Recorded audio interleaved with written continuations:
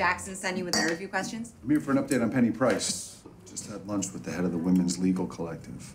She's keeping a close eye on the case. We're exploring other possibilities, but Penny's far from in the clear.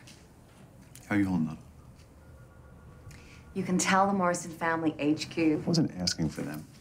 I'm asking as a friend. Hardly my favorite position. Luckily, I'm flexible, but you knew that.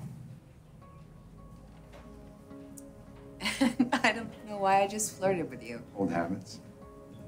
Also, I'm very handsome. Maybe after this interview is over and this crisis is behind us, there are some other habits we can keep alive. It's not the worst idea. Looking forward to it.